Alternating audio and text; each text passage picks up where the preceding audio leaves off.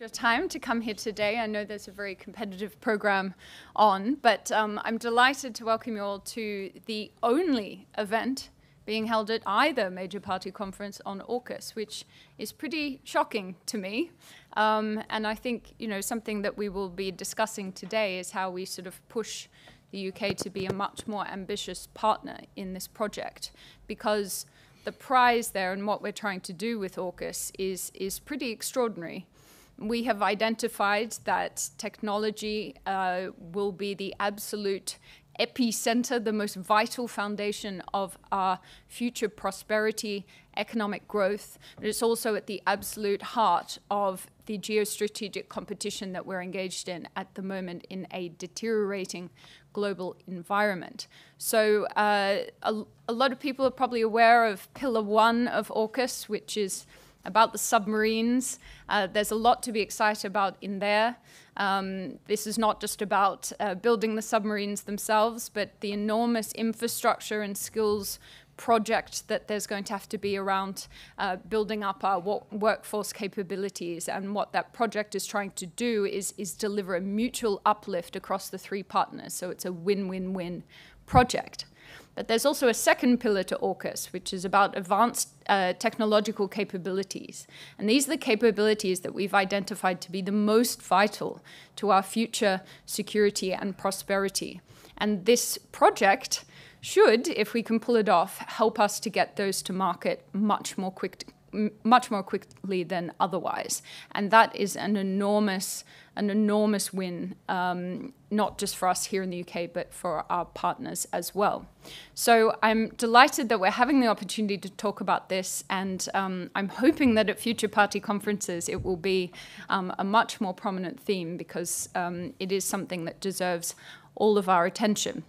We have a wonderful panel here to discuss this today. I'll start with His Excellency Stephen Smith, the Australian High Commissioner to the UK, formerly a long-serving Member of Parliament in Australia, holding the positions of Minister for Defence, Foreign Affairs and for Trade, and he was also the co-author of the Defence Strategic Review published earlier this year, which was received very well here in the UK as well. We have Alicia Kearns, the MP for Rutland and Welton, and also the chair of the Common Foreign Affairs Select Committee. She's been a hugely active campaigner in upskilling the UK's capabilities towards China, and has overseen several major committee publications dealing with this and other associated issues, including the recent inquiry into the Indo-Pacific tilt. Nick Chaffee is the CEO of the UK division at Northrop Grumman, previously at PA Consulting, where he was the founder and lead for its global defence and security business, previously in the Royal Corps of Naval Constructors at the Ministry of Defence. Ted Bromond here is a senior research fellow in Anglo-American relations at the Heritage Foundation, previously the associate director of international security studies at Yale University. And last but not least, Alexander Downer, the former Australian High Commissioner, so you've got two High Commissioners, but also former Australian Minister for Foreign Affairs between 1996 and 2007, the longest serving ever Australian Foreign Minister.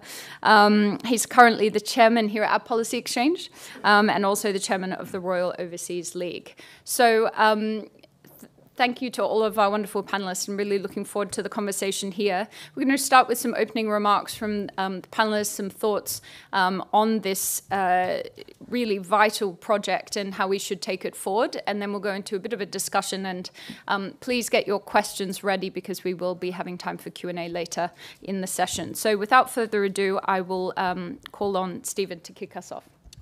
Well, thanks very much, Sophia. I'm very pleased to share the panel with one of my predecessors, Alexander Downer, so it's great to see Alexander here.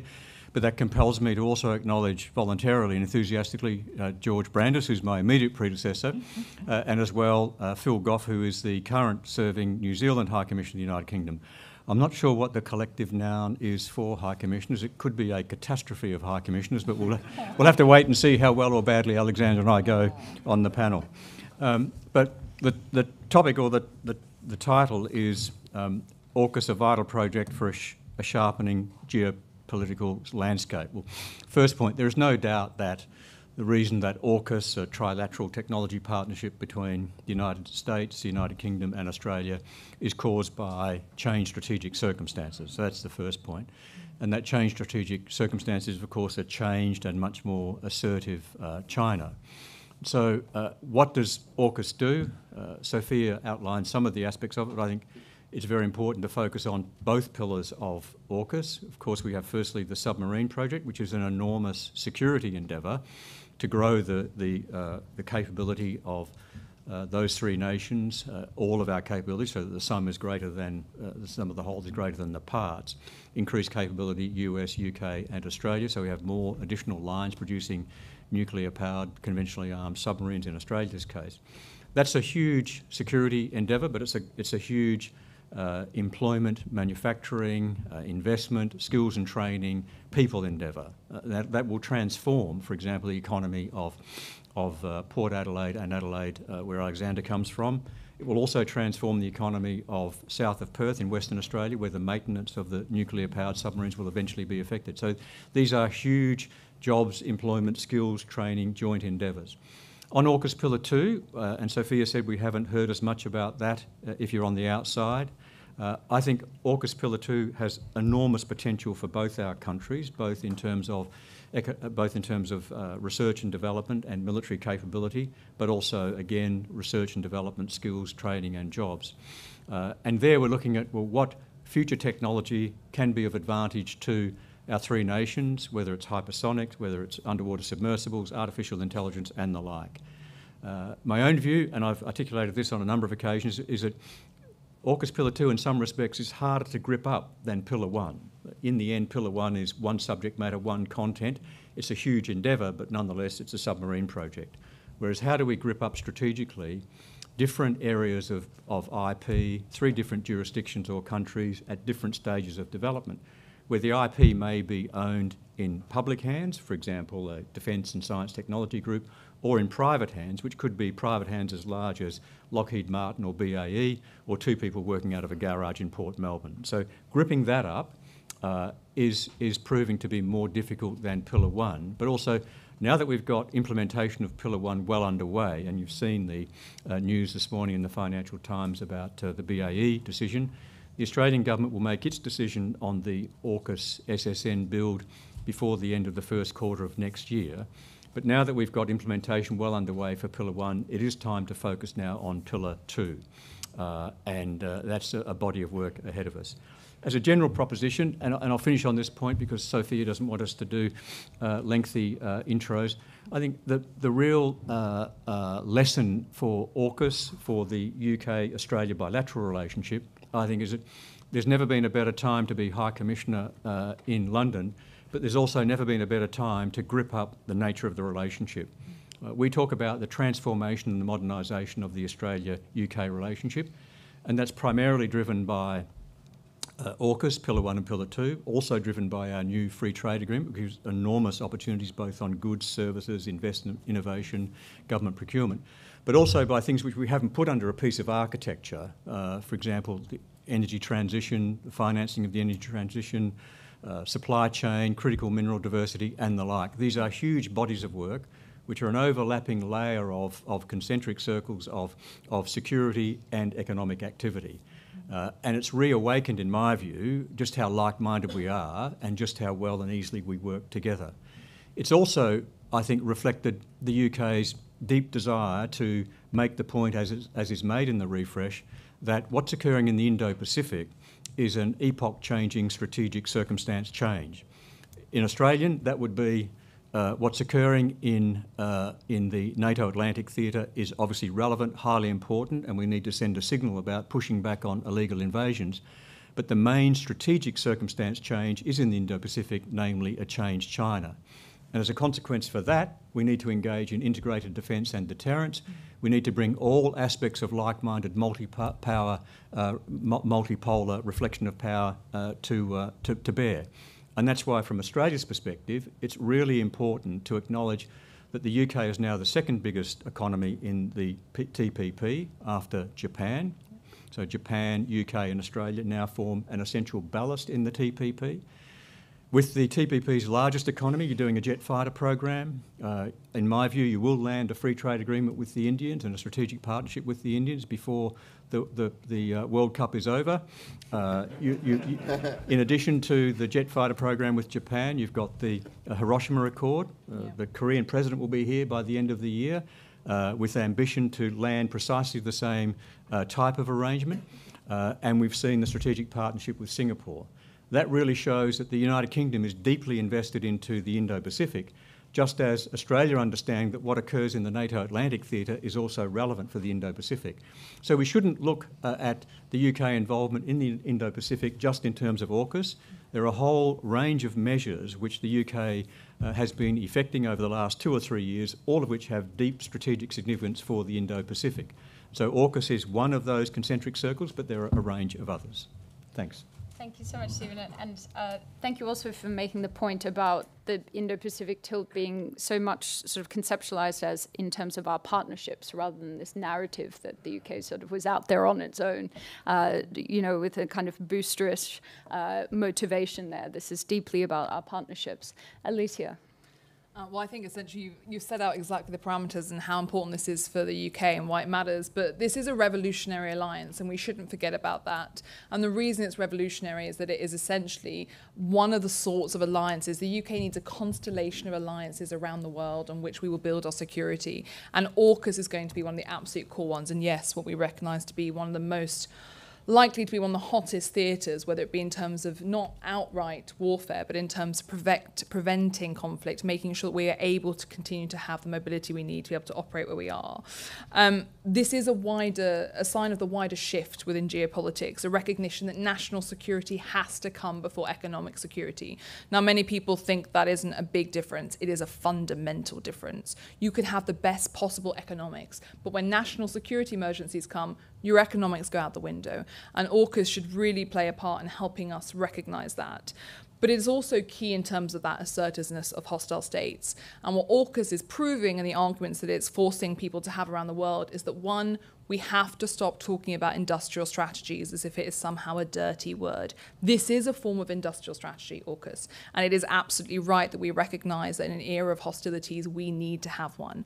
It is, as I say, a constellation of alliances. This will be a core backbone for us. It is about securing technological advantage, and this is the big problem over the last 10 years, potentially 20 years, when the UK should have been focused on those, essentially securing that technological advancement. Instead, we've been getting into bed with a partner who has been purposely focused on trying to make us dependent on them. And when you are dependent on someone, you are castrated on the world stage. You are unable to have the movement you need, the maneuver, the ability, the flex, and essentially the hardcore power that you need to stand up against them. So rather than focusing on technological advancement over the last 20 years, we've been becoming more vulnerable. We now need to do a dual path over the next 20 years, between now and 2050, which is the target the Chinese are working to, where we have to do two things at once. That's going to be an incredibly big challenge. But AUKUS plays a big role in recognising that we can share that weight and we can work together to do it. And the final recognition that AUKUS brings to us is that of deterrence. And the reality is we are in the era of deterrence diplomacy. And the last 10 years, we have seen a failure of that around the world. We saw that in Ukraine. That is our shared failure. We are seeing that in Kosovo and in the Balkans at the moment, despite so many of us having raised our voices. And there is a risk with Taiwan, and that unless we recognise now the need to deter, and deterrence means meaningfully having positions, supporting them, protecting them, lining up in advance and making clear that you will stand by them, we will be in real trouble. But AUKUS is also the realisation of essentially hard power in the Indo-Pacific by the UK, which is something many people said was not going to happen and has. The reality for me, really the priority, is how we move from concept to reality. That's what we should be investing every single moment in, making sure that we don't waste the opportunities of AUKUS. As you touched on, Stephen, we've had really good news yesterday about the sub-programme, and in terms of BAE systems, we're in a good place. But we can't waste our chances when it comes to Pillar 2. So in terms of that overall vision, for me, AUKUS cannot be seen as something that is in the preserve of the MOD. This is a whole of government response. This is a whole of government focus, because it's not just subs. It is the technologies of the 21st century that are going to determine whether the rules-based system wins out. We are in a race, and technologies will help us protect that. It is the cyber, the long range, the AI, you name it. But that national project requires us to make sure we have the skills, that we are focusing on the systems, the supply chains, the investment, and minimising bureaucracy, which is something in the UK we are just not good at. The MOD loves to tell other people to get their tanks off their lawns, and other government departments hear the word defence or national security and put their fingers in their ears and pretend that it's got nothing to do with their remit. In terms of practicalities, those bureaucratic barriers do worry me, and I know Stephen and I have had conversations about this. There is work to be done within government to overcome the bureaucratic barriers that are preventing us moving forward as quickly as we can with AUKUS. Interoperability is another one where you just come up against systemic friction, and we need to make sure that we push past that. There is also an urgency. There was a recent report by an Australian think tank which showed that the Chinese are ahead of us on 19 of the 23 technologies that we are looking to develop in Strand B. So they are far ahead of us, so we have a lot of catching up to do. From my own perspective, in the Indo-Pacific report that we released a few weeks ago, we have called for Japan and South Korea to be introduced not into the whole of AUKUS in its entirety, but into that Strand B piece of work. Because as Stephen set out, the UK has already got many technological agreements with them. We think they'd be a natural partner. But also we'd like to see AUKUS expanded to look more at supply chain resilience. And yes, we now have a critical minerals agreement, which is very good, but actually between Australia, the UK and the US, supply chain resilience is something that absolutely should be key. I just finish up by saying that AUKUS does need the wider geopolitical diplomatic work done to support it. So yes, CPTPP is good news, ASEAN Dialogue Partner is good news, the trade deal with India, which will likely come, is good news. But I think we should be joining the Regional Comprehensive Economic Partnership, which Australia is already in. I think we should be joining the Quad, and if not the Quad Plus, alongside New Zealand, Vietnam and South Korea. And we should be making sure that we show that in the Indo-Pacific, AUKUS may be our hard power realisation, but we are here for the long term and we are going to make a meaningful commitment. So ultimately, I'm optimistic, but we can't be complacent, and we have to recognise that this is not just an alliance. It goes so far beyond that. But if we aren't willing to recognise it as a proper project that needs full-time management and pushing through the entirety of the UK system, we will not realise its full potential. Thank you, Alicia, and I could not agree with you more. I find it absolutely astonishing that the SRO for this project has been put in the Ministry of Defence. And, you know, when we're talking about technologies here that are so vital, not just for our defensive capabilities, but with civilian uses, totally vital to our economic prosperity, it seems mad to just run this as a defence delivery kind of project. So we've got a great record of delivering defence projects on time, to schedule, at exceptional standards. Yeah. Exactly, and I will definitely be coming back to your point about industrial strategy, because I think that's going to be key. Nick. Thank you. Well, my esteemed colleagues already highlighted the kind of geopolitics and strategic priority of AUKUS, which I entirely recognise. And I think if we look at what it means in the Pacific, I think it's a fundamental shift in the politics and a fundamental shift in the deterrence, particularly to China, which we see as an increasingly rising threat. And from an industrial point of view, I guess I look at it from two perspectives. One is time, which may pick up on some of your points, rather frightens me, and I'll come back to why. And also the criticality of enabling what is, as we described, a technology program. And that technology program can only be successful if we make effective and free of barriers, effective industrial collaboration. And I think for me, if I look at from an industrial point of view, they're the two big challenges facing AUKUS. So let's look at the first of those in terms of time.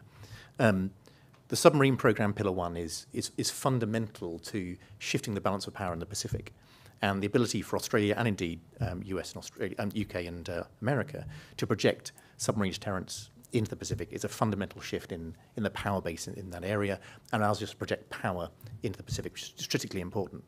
But if we think about the timescales necessary to deliver that, and we think about the vision that Stephen's outlined of building and sustaining submarines in Australia, the challenge is we're 30 to 50 years away from that vision being a reality. So the idea of leveraging US Virginia-class submarines in the short to medium term, of the UK and Australia collaborating on the SSN AUKUS submarine and accelerating that critically is going to be really, really important for that deterrent effect to take effect and bite in the politics of the Pacific region. Then look at Pillar 2. I couldn't agree more with what my colleagues on the panel have said. Pillar 2 is more difficult because it's multiple technologies and multiple stakeholders across multiple countries and many industrial players involved in all of them. And the result of that has meant that Pillar 2 has really only just really got going in terms of making progress on those critical technologies. And finding ways for those critical tasks to be actually put into place, and actual progress made is proving very difficult. So one of the priorities we've been talking to the UK MOD and indeed US DOD about particularly has been how we carve out small zones of focus and really drive those areas of technology forward very quickly as pathfinders for AUKUS over the next year, 18 months. But one of the big barriers to really progressing AUKUS has been defence industrial collaboration. You mentioned the challenge of UK bureaucracy, having the pleasure of working in the US quite a bit. Sadly, America can beat you on that one. And the ability to change the export policies and ITAR constraints in place in terms of working with the US on defence industrial collaboration is absolutely fundamental to the success of AUKUS. Now, it's been really interesting to hear over the last 6 months or so some really positive noises coming from the US in terms of how that might change. But the very architecture of US industrial policy, ITAR policy, and export policy as such is designed to be painful and difficult to change. That makes it highly resilient, but also highly inflexible. So one of the challenges for us as we think about how we navigate that and make real progress on things like hypersonics, AI, ML, which are just fundamental to the sort of conflict we fear we might be facing, is to make rapid changes in that collaborative environment to allow us to work collaboratively between the UK, Australia, and the US in a very practical way on research and development, on product development, in the short to medium term to deliver the potential that AUKUS presents. Thank you very much, Nick. And now we'll turn to the view from across the pond, the third pillar of the trilateral partnership. Ted, we'd love your view from DC. Thanks so much. I'm really glad that Nick mentioned ITAR. I was almost sort of putting a stopwatch on this to see how far we'd get into this whole panel before someone mentioned the dreaded word ITAR. AUKUS is, yes, geostrategy, geopolitics, but from a practical point of view, it is about things for the Defense Department, but it is fundamentally going to be significantly run and permitted through the U.S. State Department. And from the U.S. point of view, particularly on the point of view of collaboration, that's really where the rubber is going to hit the road here. I don't really feel that we probably need to explain all of ITAR to this audience, but let me just sum it up really quickly. The essence of ITAR, International Trafficking in Arms Regulation, the U.S. system of defense export controls, is premised on the idea that the U.S. is the key and in many cases the only supplier of whatever this defense article is. And therefore, that if we don't let it out of the United States, no one else in the world is going to get it. Well, in 1955, 1965, 1975, maybe even 1985, that was maybe a fair working assumption. It is not a correct working assumption now, but the system's fundamental foundation is still there. And you know what? That's the preserve of the State Department.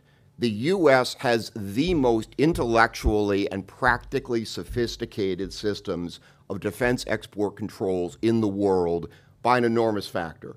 You may not always like the results of that system. You know, sometimes people have disagreements with sort of the policy outputs of that system.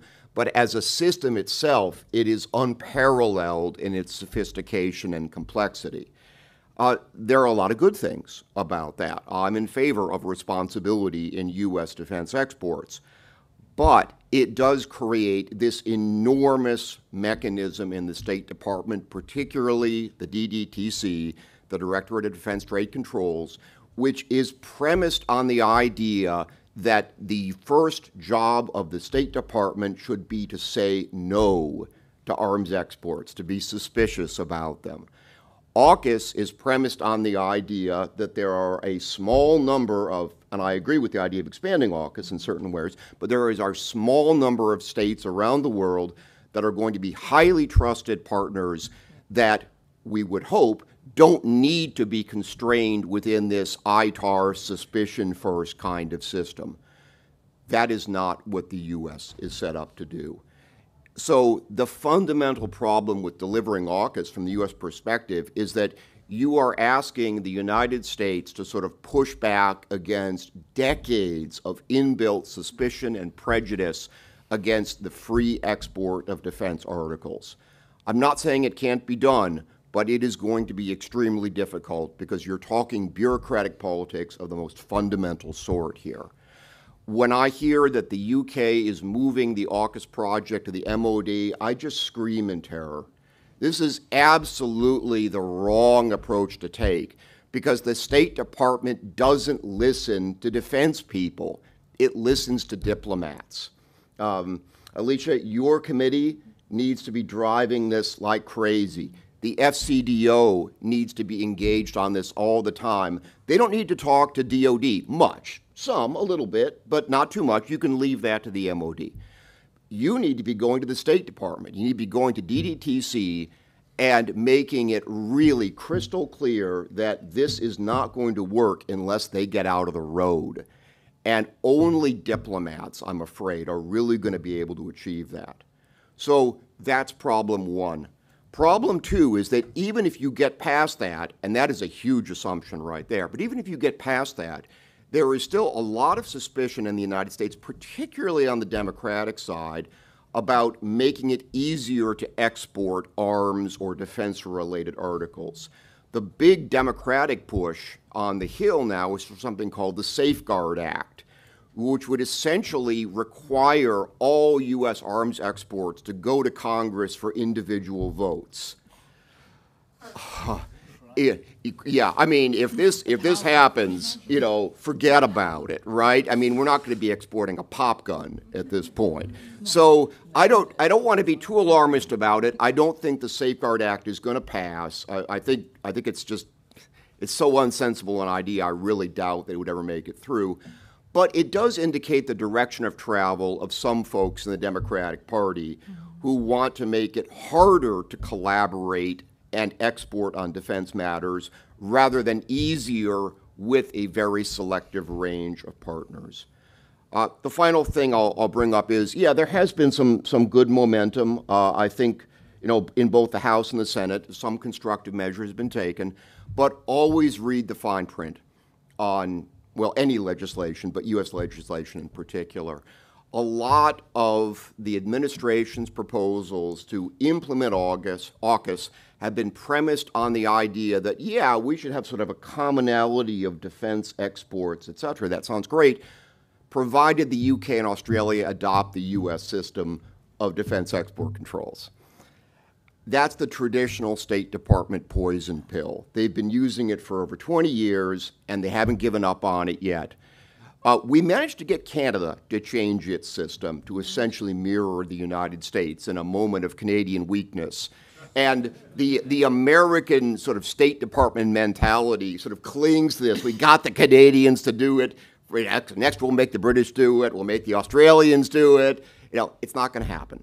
And it's the wrong goal. We should be aiming for comparability of outcomes on defense export controls, not precisely copying American mechanisms, which certainly have their own faults. So whenever you read about great progress on the Hill, always check to see if there's this poison pill, your systems have to be the same as ours. And if it says that, it's not really progress. Tell them to go back, you know, get your committee, get the FCDO on it, and please get us to change our minds. Thank you very much, Ted. A rallying cry there. Alexander. Well, others have talked a lot about the geopolitics of all of this, but it's important to understand the context. And at the very heart of this relationship is what's sometimes called the Five Eyes relationship between the five, well, predominantly English-speaking countries, the United States, UK, Canada, New Zealand, and Australia.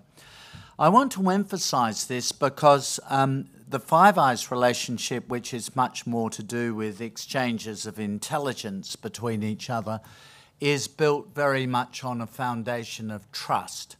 I can tell you from nearly 12 years as the Foreign Minister of Australia, the countries that we would trust the most, we wouldn't have said this publicly at the time, but the countries that we would have trusted the most included the UK, but were the Five Eyes countries. Phil Goff is here, the New Zealand High Commissioner. During that period, he was the New Zealand Foreign Minister, and we did a huge amount of work together, particularly in the Pacific. I mean, I don't like to say this too enthusiastically about Phil, because he's Labour. but I did trust him. And the thing is, this relationship of trust can never, ever be underestimated. Then you had the referendum, of course, in 2016. What Policy Exchange did was establish an Indo-Pacific Commission chaired by the former Canadian Prime Minister Stephen Harper, and including, and I was part of it, but including people from Japan, Singapore, and so on, from the United States, substantially from around the world. And it recommended that the UK government, having left the European Union, invest a lot more energy into the Indo-Pacific relationship. Why? Because the Indo-Pacific, number one, is where the bulk of global economic growth is going to be over the next few decades. And secondly, as others have alluded to, it is the most significant and the most sensitive geopolitical part of the world, because the world's most significant geopolitical issue is the rise of China and how to manage the rise of China. The other panelists have talked about deterrence. I often talk about, yes, deterrence for sure, but about the importance in the Indo-Pacific, if its economy is going to continue to prosper, and we're all going to benefit from that, that there is an appropriate power balance in the region. And how do we achieve that? We achieve that, first of all, through our collaboration, and that has meant bringing in a country like the UK into the architecture of the Indo-Pacific with all that the UK has to offer. And it means investing very heavily in appropriate technology. Because one of you referred to the think tank that, and Alicia, I think, referred to the think tank that, I mean, it was the Lowy Institute, I think, that concluded that China had a huge lead, technological lead over us in the West in many areas. You know, this may be right or this may be wrong, but the important thing to understand is that we need to invest very heavily in technology in order to maintain that power balance, if not to make sure we retain an advantage over a rising China. So AUKUS has come out of a lot of this thinking, and I say that Pillar 2 is, that is collaboration between the three AUKUS countries on artificial intelligence, on cyber, on all of those sorts of things, new technologies. It is a wonderful thing. And for our three countries to collaborate, to work together, have joint projects, it's going to maximize the opportunities we have of ensuring that the technological gap doesn't open up with China, because if it does, their implications will be very severe. Pillar 1, the submarine project, I say time is of the essence here. Can I be brutal here at this meeting? There is a lot of cynicism in Australia about the timing of the submarine relationship. Yes, Australia is going in the short term to buy 2, or is it, Stephen, 3 Virginia-class submarines from the Americans, so that will fill a gap. While we wait for the UK, the US and ourselves to build the new generation of SSN. But you know how defence contracts operate. This could take a very, very long time, and there's a plan in Australia, which Stephen alluded to build the Australian submarines in my hometown of Adelaide at a huge expense, I say this is important, but it is a long-term project, and it is very important that the defence contractors understand and the governments understand the importance of time. Because at the rate this would go, if history is any guide, by the time these submarines are completed, where will China be? So we have to think about this very carefully, about the timing of it. But in conclusion, let me just say I think it's fantastic to see this government here in this country doing so much in the Indo-Pacific region to maximise Britain's advantages in that part of the world, getting involved in the security architecture, the CPTPP, the free trade agreement amongst countries in that area, which the UK is now joining, UK's increased engagement with ASEAN and so on. It is great to see, and I think the UK, this is global Britain. The UK is going to become much more relevant, important in its values, make a much bigger statement on the global stage than would have been the case in times gone by. Thank you very much, Alexander. Now, I'm mindful we don't have an enormous amount of time, and I want to get to as many questions as possible. So what I'm going to do is just fire some very quick questions at the panel. I might start with you, Alicia. You mentioned industrial strategy. Now, as we are here at Conservative Party conference, it seems to me that the Conservative Party has not always been extremely comfortable with the idea of industrial policy.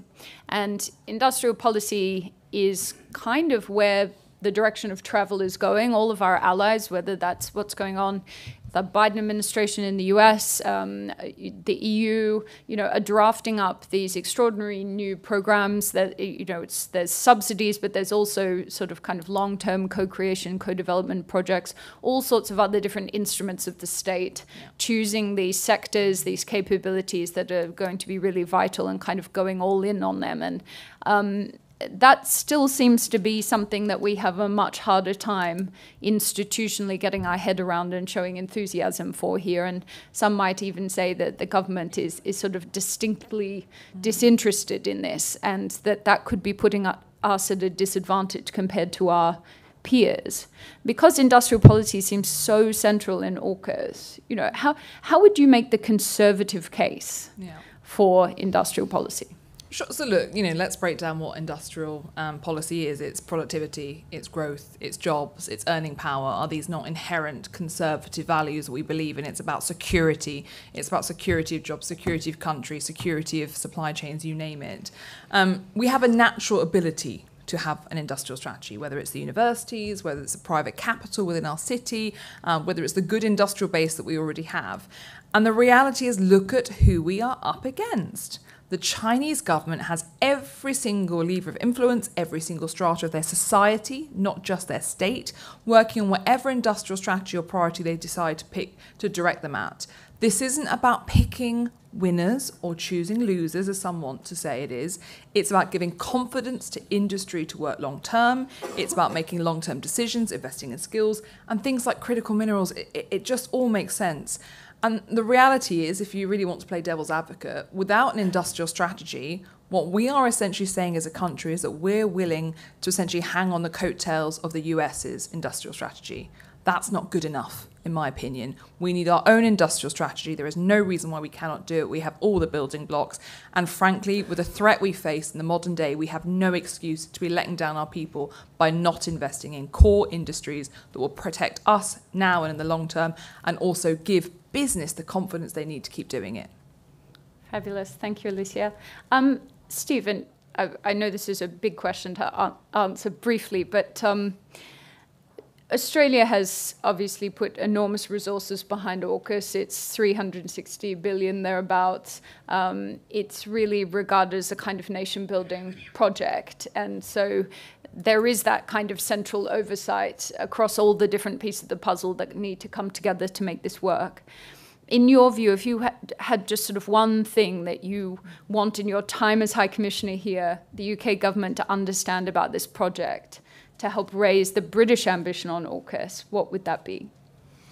Well, I don't have any qualms, concerns or worries about the UK ambition for AUKUS, either Pillar 1 or Pillar 2. That's the first point. So I have conversations with British interlocutors every day of the week, and I see reflected in them the same ambition that we have. So I don't share some of the sort of the reservations around the table. For example, whilst it appears as though AUKUS Pillar 2 from external eyes looks like it's an MOD project. The reality is, on the conversations I've had, of course, the Permanent Under-Secretary has been given responsibility for defence, has been given responsibility for that, Dave Williams, but he is seeing that as a whole-of-government project. He reports to and consults with the NSA, with the Cabinet Secretary and the like. So I think Pillar 2, it's really important that there is a whole-of-government approach. So I don't have any of those qualms. I think we understand we have a huge ambition here for both nations.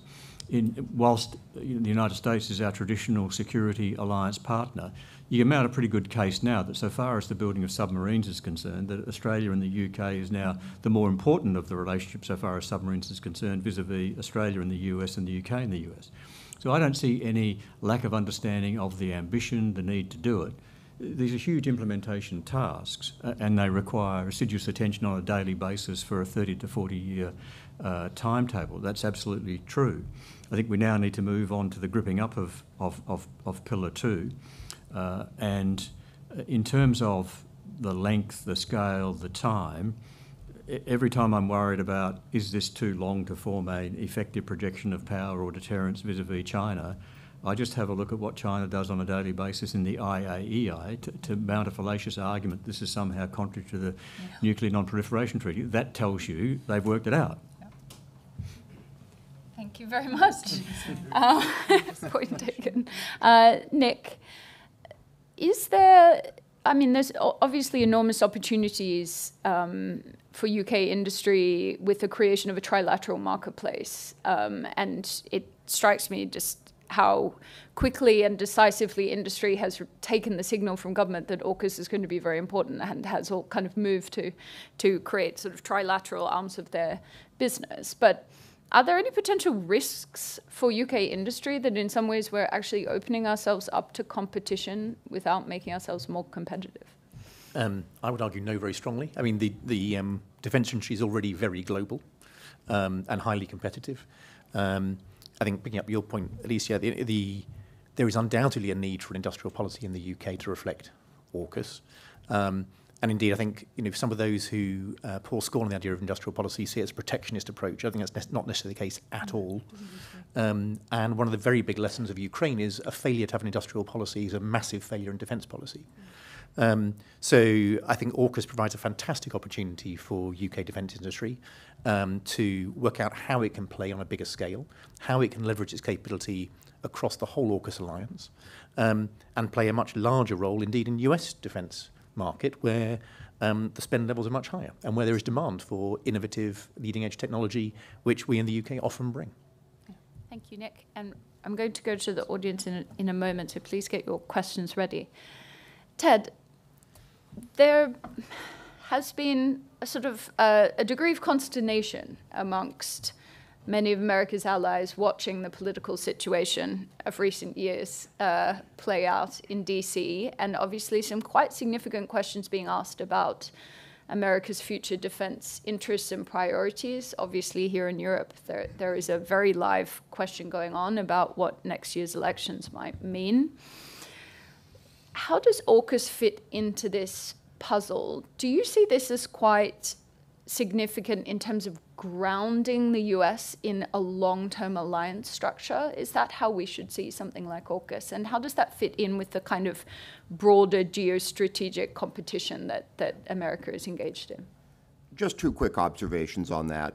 I would say that the first president since 1945 who did not clearly view Europe as the most important part of the world was President Obama. He sort of began the shift, and it wasn't because particularly anything that he believed. It was a reflection of long-term economic and geopolitical trends. If it hadn't been President Obama, it would have been President X in his place. Inevitably, the attention of the U.S. with the rise of China and the rise of a lot of South Asian nations was going to shift more towards the Pacific. It just happened to occur, to begin to really occur under President Obama. And that trend has really continued. Ukraine has interrupted that trend for a moment, and that is a very important interruption indeed, but it hasn't fundamentally changed the long-term calculations that have and will continue to lead the United States to look more at the Pacific. The second fundamental thing that's happened, and you can see it happening here too in the UK as well. I remember back to George Osborne's Golden Age comments of only about a decade or so ago. The U.S. for a long time, both parties, really operated under the view that if we just traded more with the Chinese and were really super nice and supportive, they would come around to our way of thinking. You don't find anyone in the U.S. who is willing to accept a particle of that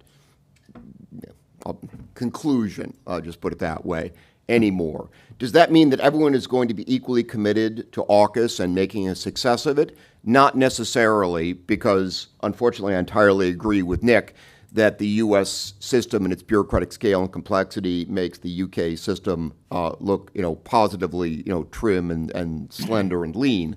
But it does give sort of a basic level of, I think, reality to U.S. alliance diplomacy, defense diplomacy, strategy, and defense trade discussions.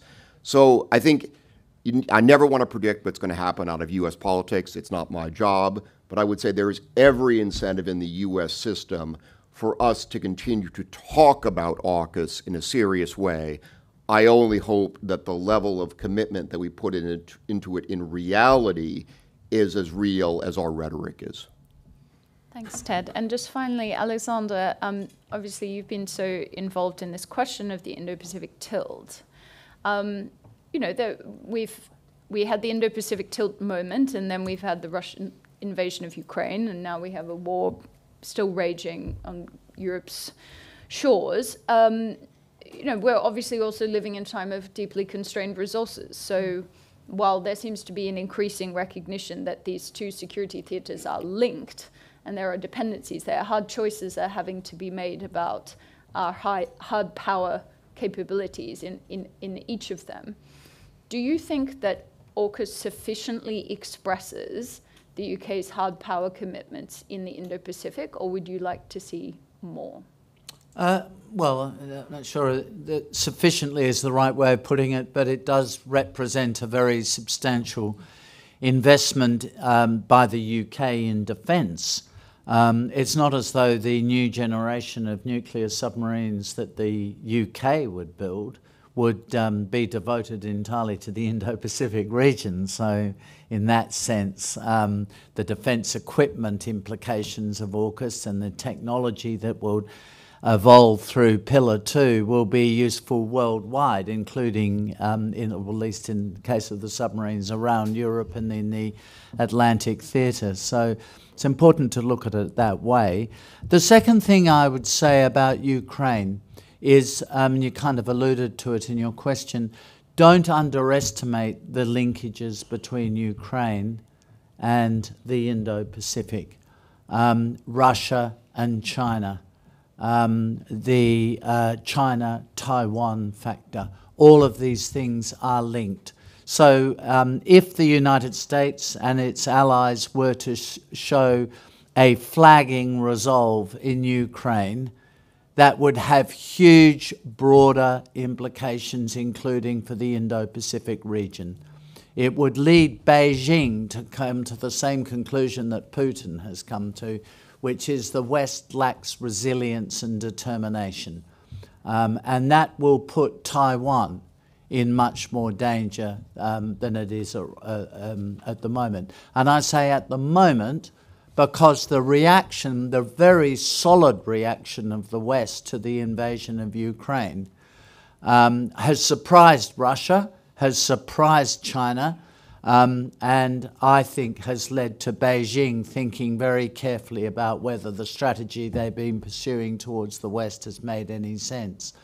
But if we start to weaken our resolve in Ukraine, then they will, in China, Russia, and in Iran for that matter, think that the West is a bit of a paper tiger, and that is the risk. I just want to say one other thing, because I always want to say this.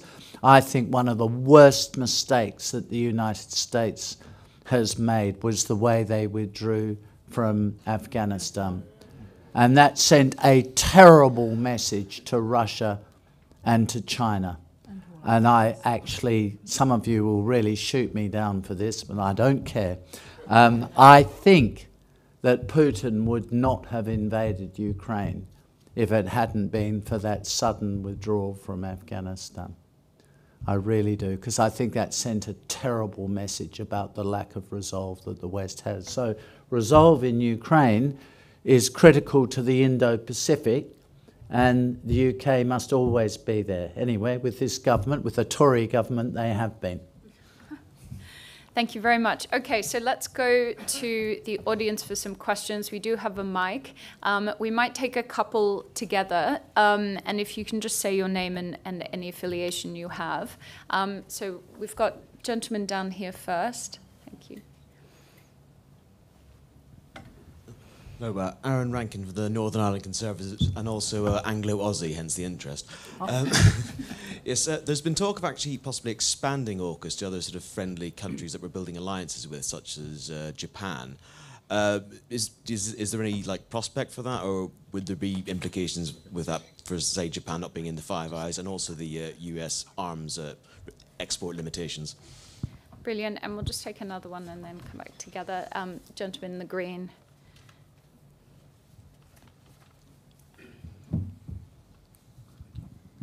Niall Phillips from Barrow & Furness and a BAE Systems employee. So understand the opportunity, but the capacity, capability and resilience requirements for building these submarines relies on long-term commitments. And moving under the Department of Defence or Ministry of Defence in the various sectors, where does that leave stability from a political leadership perspective? Mm-hmm. Two great questions. Okay, so first is around expanding AUKUS to other partners and then maintaining both institutional and I think perhaps maybe we could also address the question of political resilience around the project, given we are looking at such extraordinary timeframes along here. High Commissioner. Sure. Well, firstly, in terms of AUKUS Plus, as I've seen it so described, I think it's really important in the first instance that we grip up Pillar 2 of AUKUS first. So we've got the strand of future/advanced leaning technologies, and we've gripped them up as three nations before we start thinking about, well, who can we add in? And I think it is within contemplation that once we've gripped that up, we can look to like-minded countries, particularly Japan. Out of the mouths of the Japanese ambassador, I've heard the phrase AUKUS needs to become JAWKUS. And I think that potential or prospect is there within the context of particular proposals.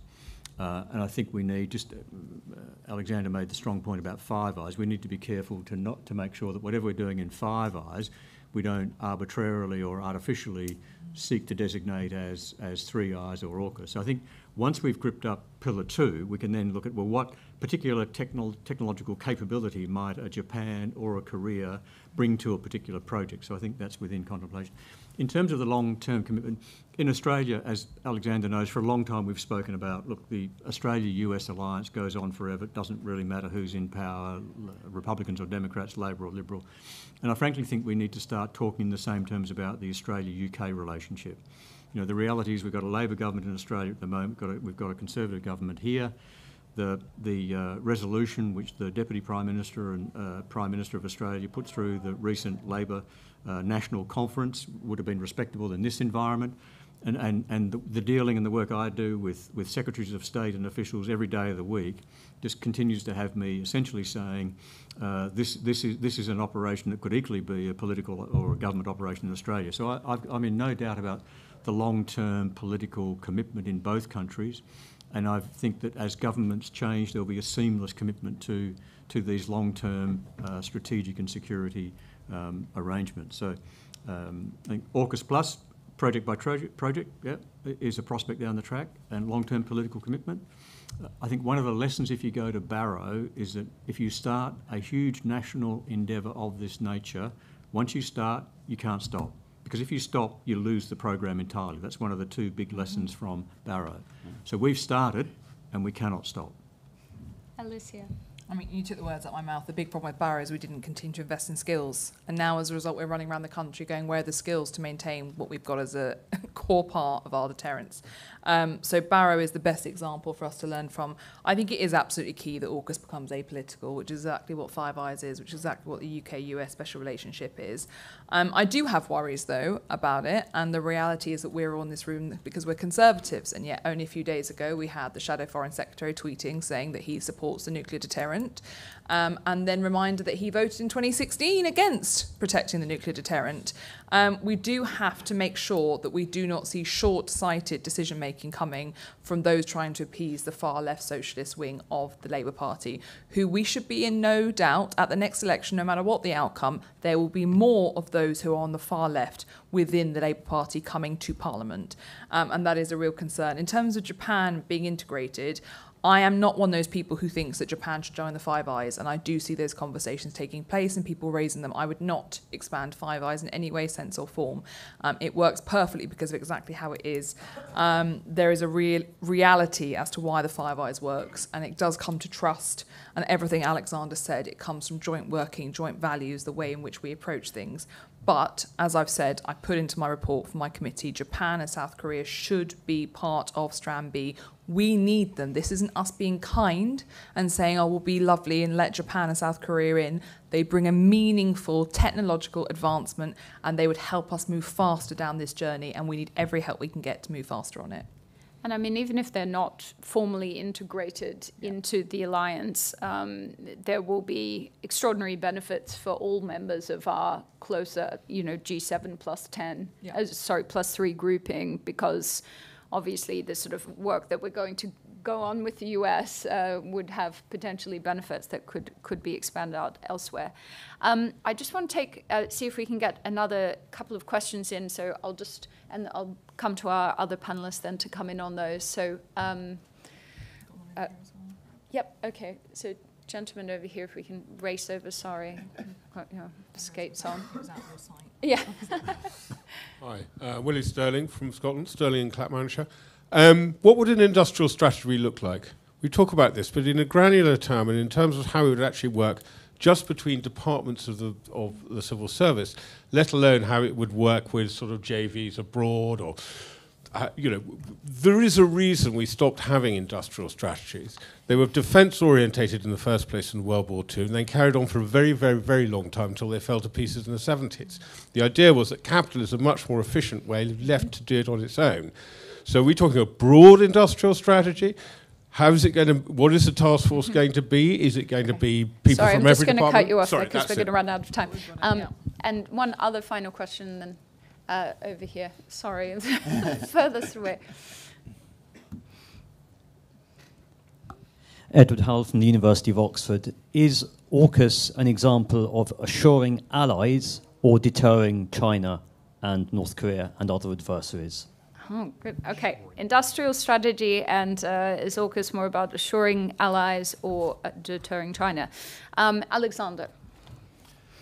Yes, I skip on the industrial strategy. I'm a bit with you in your question there, by the way. I mean, you can have a defence industrial strategy. I can understand that, but I will very quickly say politicians investing in projects. I've seen an awful lot of them terribly unsuccessful.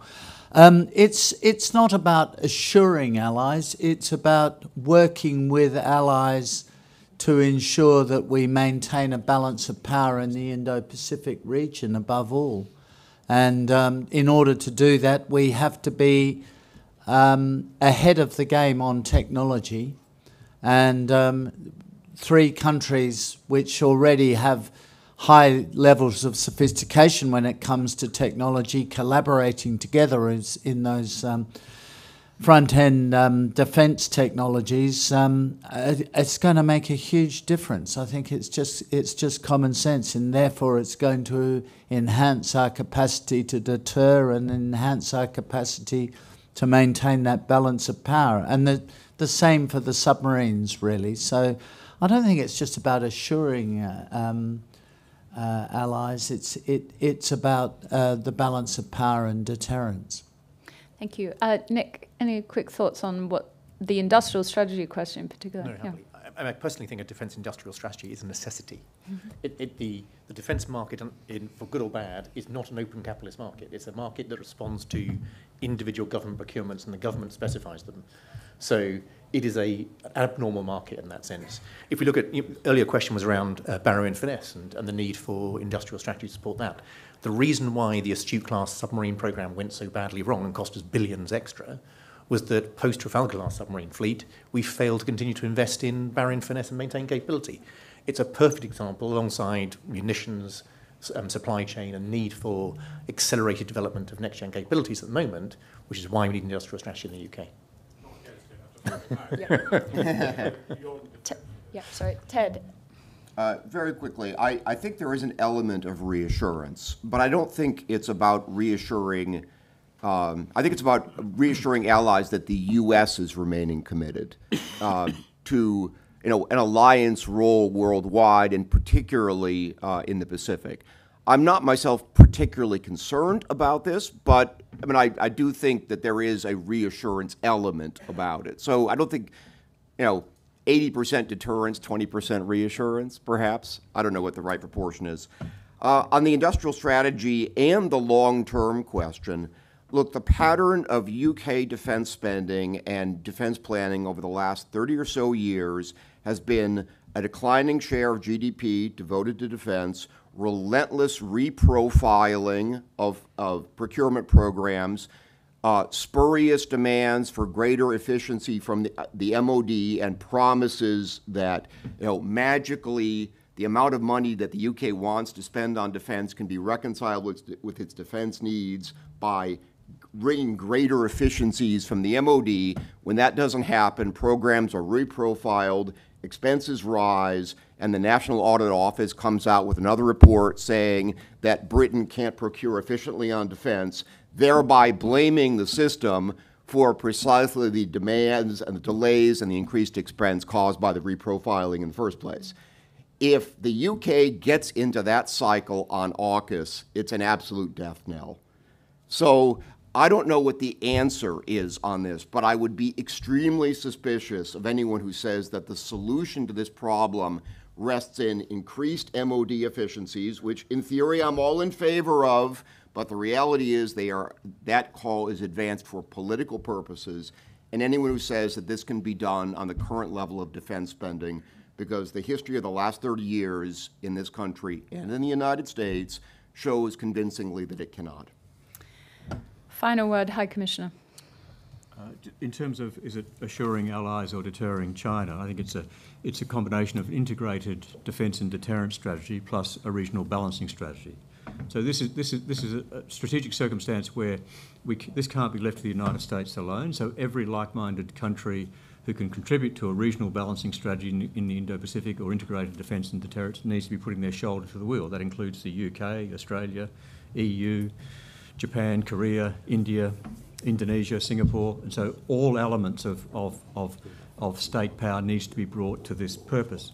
Secondly, in terms of industrial strategy, defence procurement capability has always been, as has been said, in some nature or form, an industrial strategy. I think when we're talking about industrial strategy, we need to understand that we've gone through a period for 30 or 40 years where global international economic policy applied. We thought we were living in a peace dividend. We thought that we could just focus on prosperity. We looked at global international competition. There was no picking winners. It was let the market determine. The market is now constrained, and policy is now constrained by dramatically changed strategic circumstance. Where we need to be thinking about, well, where does a policy prescription now apply, is in a whole range of those areas where China has an effective monopoly. This particularly applies in critical minerals, in lithium batteries, and electric vehicle metals. And that's where leaving it to the market has failed, because 96% of offtake agreements for critical minerals and lithium batteries go to China, which means there is a monopoly in the market and a monopoly at the starting point of that industry. And so we need to find the policy prescription, whether you call it an industrial strategy, whether you call it a necessary security response. We need to find a way in which we break China's stranglehold on those really important economic and security and strategic elements and resources. That's the area where an inverted commas, an industrial strategy, a security strategy, access to finance strategy is an imperative for all of us. Thank you, Stephen. I've personally found using the phrase enabling environment seems to help get you into those conversations without causing so many shivers down spines. Thank you so much. We're going to have to close then. I'd like to thank very much my panelists and also Northrop for making it possible for us to host this event today. I really am shocked that there isn't an enormous marketplace of debate at these party conferences around AUKUS. It's the most exciting, enormous project that we're doing, and you know, something that's going to be so integral to so many different parts of our life, as well as our defense capabilities. So I really hope that when we convene again next year, we're going to be competing against a host of other different events. We are doing an enormous amount on AUKUS at PX. We have some really exciting things in the pipeline. We'll be launching an industry forum soon, but lots of public events and so on. So we'd love to get everyone involved in that. So please do follow us, and let's keep the conversation going. But for now, I will close. Please join me in thanking our panelists.